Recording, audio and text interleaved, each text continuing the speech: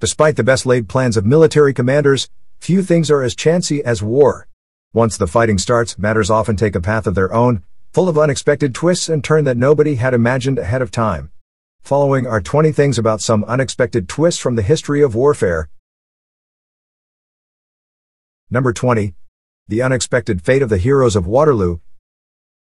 In 1815, the Battle of Waterloo ended decades of French Revolutionary and Napoleonic Wars, and established the broad outlines of European geopolitics for nearly a century. Nowadays we are used to the notion of honoring those killed in war. That can be seen in the solemnity surrounding unknown soldier memorials around the world, and the reverence for war cemeteries. However, it was not always so. In 1815 those killed in action were usually stripped of valuables. In an unexpected twist, at least unexpected today, the valuables of those killed at Waterloo included their very corpses. Waterloo's dead had their teeth pulled out to get fashioned into dentures. Waterloo was such a bonanza for Britain's denture industry that sets made of human teeth were known as Waterloo dentures for years afterward.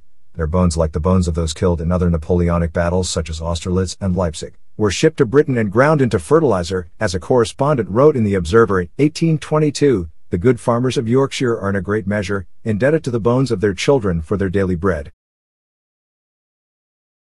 Number 19.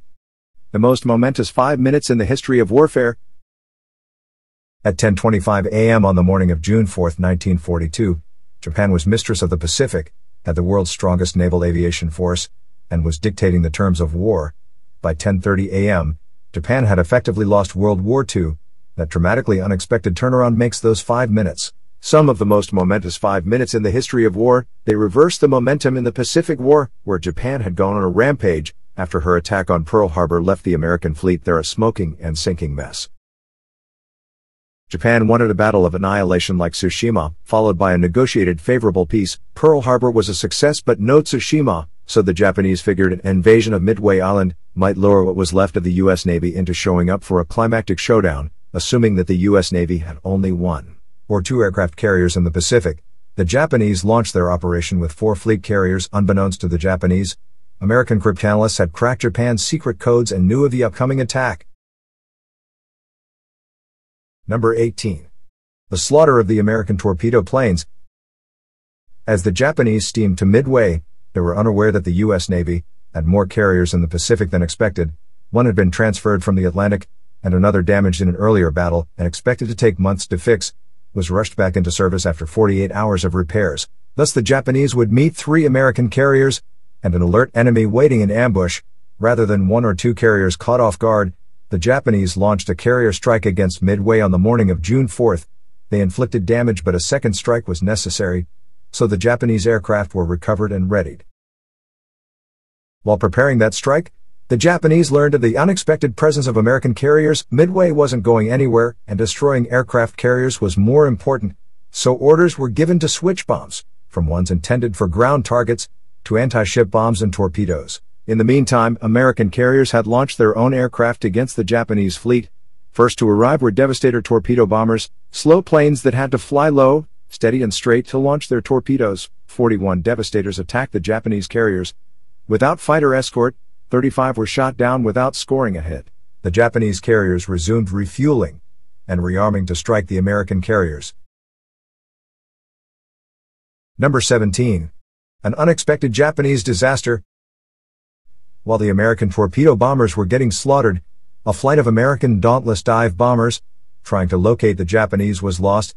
They had neared the point beyond which they wouldn't have enough fuel to return to their carriers, but their leader, Lieutenant Commander Wade McCluskey, decided to keep going. He was rewarded by spotting a lone Japanese destroyer below, guessing that it was heading to rejoin its fleet. He used its wake as an arrow, and that led him to the Japanese fleet. It was a Japanese fleet caught at the worst possible time for an attack from dive bombers. The carriers were rearming and refueling, so their decks and hangars were full of bombs and torpedoes and gas. There was also no fighter cover. The Japanese fighters had gone down to intercept and destroy the torpedo bombers that had attacked at low level, and had not yet regained altitude when American dive bombers showed up high above and dove down. Within 5 minutes, 3 of the 4 Japanese aircraft carriers were burning. The 4th was sunk later that day. Number 16. The Seesaw Korean War was filled with unexpected twists and turns. The Korean War was very much a seesaw affair in its first half. The conflict began when the North Koreans launched a surprise attack that routed their opponents. Within weeks they overran most of the Korean peninsula, and all that was left under the control of South Korean and American forces was a small corner around the port city of Pusan. Then American General Douglas MacArthur outflanked the North Koreans with a brilliant amphibious landing at Incheon, which led to the invasion's collapse. MacArthur then chased the routed enemy up the Korean peninsula. Despite warnings that Communist China would intervene if his forces reached the Chinese border, MacArthur insisted that they would not dare do so. As a result, his forces pushed up to the Sino-Korean border. Unfortunately for MacArthur, the Chinese dared in an unexpected attack. They caught him off guard, routed his forces, and chased him down the Korean peninsula, even faster than he had raced up it a few weeks earlier. Number 15. When you're desperate for ammunition, but receive candy instead. China's unexpected intervention in the Korean War, at least unexpected by MacArthur, placed American troops in the Chosin Reservoir in dire straits. They numbered only 15,000, while the Chinese attacked them with around 120,000 men. Supplies ran low, temperatures plummeted to minus 25 degrees, and what food they did have was almost impossible to warm up. To top it off, the Americans ran low on mortar shells, which were particularly effective in the mountainous terrain. So the imperiled Americans called for an immediate airdrop of mortar shells, using an established code name, Tootsie Rolls. Quartermasters in the rear jumped into action, and the Air Force swiftly organized an airlift and airdropped their cargo within U.S. positions in the Chosin Reservoir. The beleaguered troops eagerly rushed to recover the precious mortar shells. However, when they cracked open the crates, they were horrified to discover that instead of life-saving munitions, what they had received were actual Tootsie Rolls. Number 14. When life gives you lemons, make lemonade, but what if it gives you candy instead of desperately needed ammunition? Americans in the Chosin Reservoir made an unexpected and unwelcome discovery when they received airdropped crates after requesting mortar shells, using the code Tootsie Rolls. The looks on their faces must have been something as they opened crate after crate, only to discover that instead of the desperately needed ammunition, they had been sent the actual candy. Fortunately, the troops soon discovered that Tootsie Rolls were among the few food items that were actually edible when frozen. The sugar boost also gave the weary fighters a needed jolt. Additionally, innovation being a key component of the American national character, the troops found other uses for the candy. Chewed-up Tootsie Rolls became like putty in the mouth, but froze solid when exposed in the frigid conditions of the Chosin Reservoir. So using Tootsie Rolls as improvised epoxy, the troops patched up bullet holes in their equipment and repaired broken tools. Then on a sugar high and with their equipment fixed, the American forces broke out of the Chosin Reservoir and fought their way to safety. Number 13. An unexpected onslaught to preserve America's bid for independence.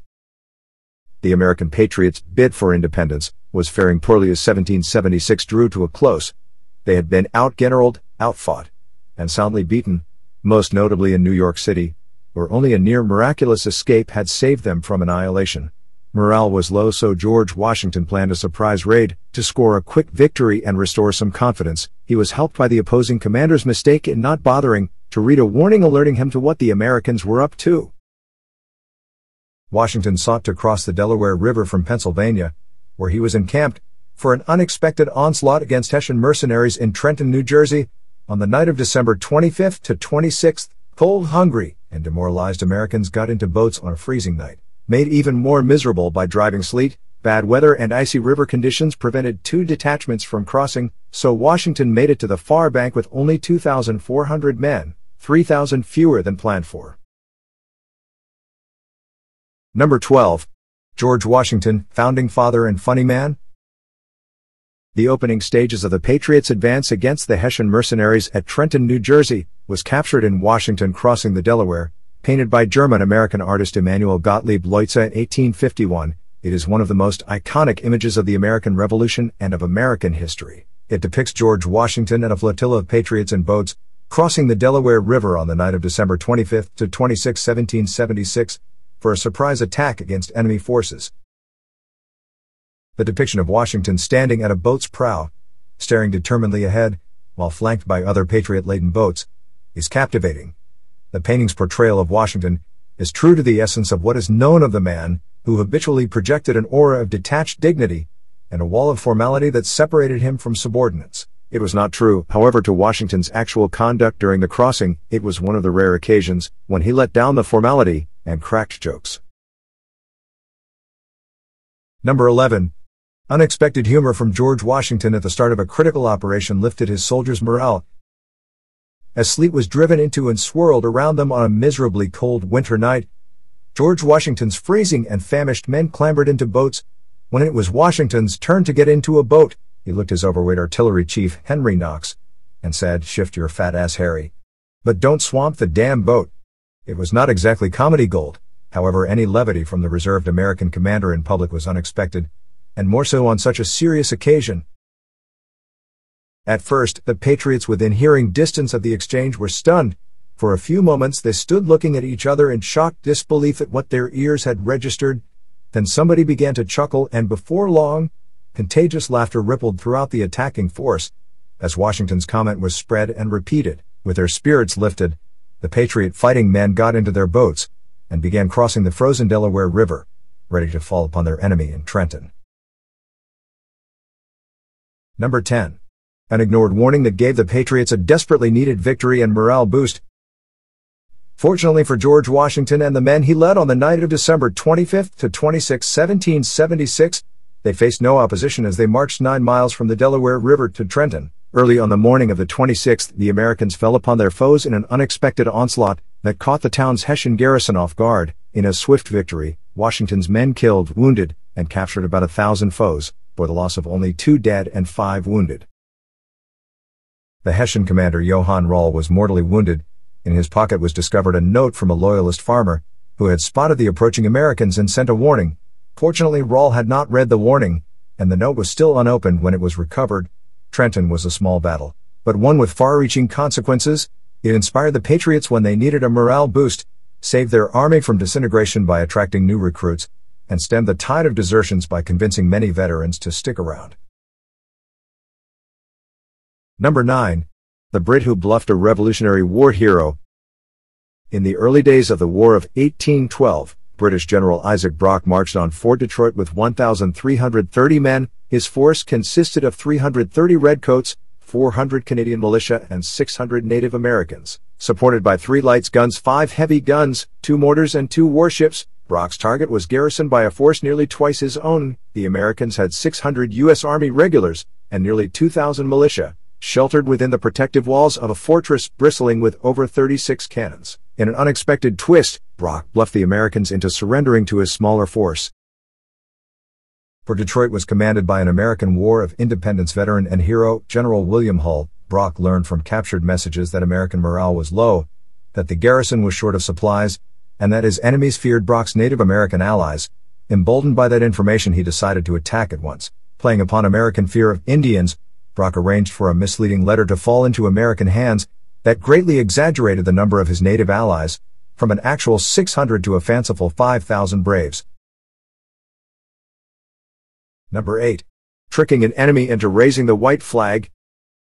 General Isaac Brock tricked the Americans into believing that he had more professional soldiers than he actually did, by dressing up his Canadian militia in cast-off British regimental uniforms. Outside Detroit, he had the same soldiers march in a loop over the same stretch within eyesight of the garrison, duck out of sight, then return to march anew as if they were fresh reinforcements. Brock also made his men light 5 times as many fires at night than was the norm, to further convey an illusion of greater strength. The American General Hull's already low confidence collapsed at the prospect of facing a strong British army accompanied by 5,000 natives. Brock sent a message demanding surrender. He informed Hull that he did not want to massacre the defenders, but he would have little control over his Indian allies once fighting commenced. Hull decided it was futile to resist, unwilling to sacrifice his men against hopeless odds, and fearing for the women and children inside the fort, including his own daughter and grandchild, he raised a white flag. Number 7. The unexpected surrender of Fort Detroit derailed America's strategy for the War of 1812. General Hull asked Brock for 3 days to negotiate the terms of surrender. Brock gave him only 3 hours before he would attack. Hull caved in and surrendered his entire command of nearly 2,500 men, 3 dozen cannons, 300 rifles, 2,500 muskets, and the only American warship in the Upper Lakes. The British cost was 2 men wounded. The unexpected surrender of Fort Detroit was a military disaster for the U.S. It derailed American plans to invade and seize Canada early in the war, before the British had time to rush in reinforcements. It also reinvigorated the Canadians, who had been pessimistic about the prospects of defending Canada from forcible annexation by the U.S. Simultaneously, it fired up Native Americans in the Northwest Territory to war against American outposts and settlers. An American invasion of Canada was attempted later on, but by then the British and loyal Canadians were better prepared and more confident, and the invasion was beaten back. After General Hull was released from British captivity, he faced an American court-martial that tried, convicted, and sentenced him to be shot to death. However, his life was spared because of his heroism decades earlier, during America's War of Independence. Number 6. The Balkans backwater terrorists who changed the world. Throughout history, few things could have been more unexpected than the world-changing impact of the Serbian Black Hand. They were a small group of fanatics in a Balkans backwater of a country that few at the time knew of, fired up by nationalist grievances that few outside their homeland had ever heard of, let alone cared about. Yet that unheralded collection of obscure malcontents set in motion a chain of events that ended up changing the world beyond all recognition. The Serbian Black Hand was an early 20th century irredentist secret society that sought to bring all Serbs together into a single country. They employed terrorist methods in a bid to free Serbs outside Serbia's borders from Ottoman and Austro-Hungarian rule, and to unify them into a greater Serbia. Austria-Hungary was the Black Hand's main target, and the group's assassins would go on to murder the Austrian Archduke Franz Ferdinand in 1914. The result was unprecedented mayhem as the world was plunged into its greatest war until then. By the time the dust had settled, one era had ended, and another in which we live to this day had begun. Number 5. Serbia was a problem country long before the breakup of Yugoslavia. The Serbian Black Hand's founders first came together in 1903.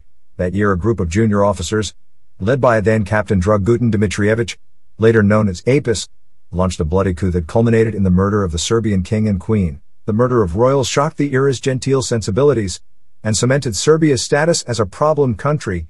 In 1908, following Austria-Hungary's annexation of Bosnia-Herzegovina, an act Serbia resented, the 1903 conspirators met with senior Serb officials to found a secret pan-Serbian organization. Its goal was to liberate Serbs living under foreign rule via a campaign of propaganda, sabotage, terrorism, and other clandestine means. The following year, furious Austria-Hungary forced Serbia, under threat of war, to abandon those activities. The Serbs did not stay count for long, however. In 1911, the Black Hand was established to resume the abandoned anti-Austro-Hungarian clandestine campaign, oversee its activities, and establish and coordinate nationalist revolutionary cells in Bosnia. The organization trained guerrillas, saboteurs, propagandists, and assassins, and sent them into the Habsburg Empire to destabilize it with terrorism and stirring up nationalism and resentment among its Serbian subjects. Number 4. An early 20th century state sponsor of terrorism. In the years leading up to World War I, Serbia was a full-blown state sponsor of terrorism. The Black Hand's leadership was composed primarily of high-ranking Serbian officials and army officers, including the country's crown prince. The Serbian government was well informed of the group's terrorist activities. Apis, who had led the coup that murdered the royal family in 1903, had risen to colonel in charge of Austria's military intelligence by 1914, and was the Black Hand's primary mover and shaker. In 1914, he hatched a plot to send assassins to kill Austria's successor to the throne, Archduke Franz Ferdinand. No single act of terrorism was more momentous than that assassination. It began with a comedy of errors, in which various assassins tried but failed to kill the Archduke.